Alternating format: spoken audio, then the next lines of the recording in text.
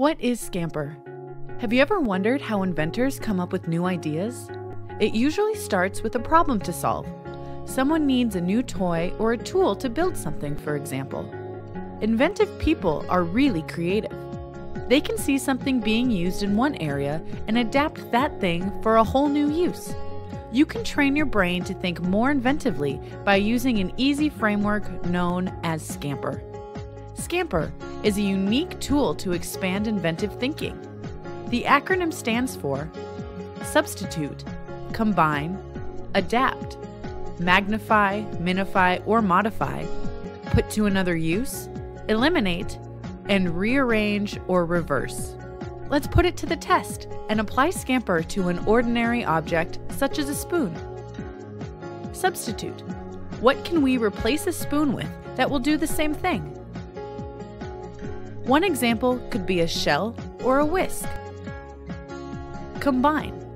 Is there anything we can combine with a spoon to give it another use? This could be a spork.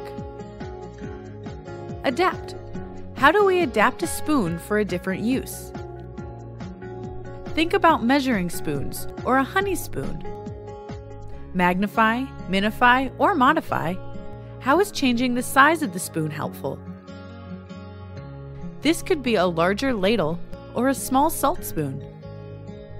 Put it to another use. How could you use the spoon differently other than its original purpose? You could create art or jewelry. Eliminate. What could you take away from a spoon? For example, this could be a straining spoon. Rearrange or reverse. How could you use a spoon from a different perspective? Such as upside down.